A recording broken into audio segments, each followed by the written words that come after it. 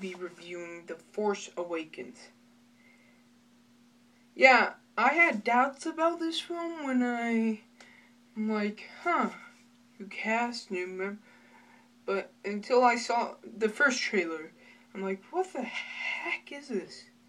Second trailer, oh my god, I want to see it. I even have the 3D glasses. Every single one, see? I'm wearing this there. See Rogue One tonight. Or quite look right. But anyway.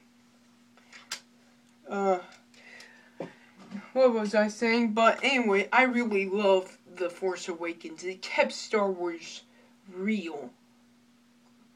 Kept Star Wars real and traditional. We introduced new characters which I enjoyed. Poe, Rey, everyone.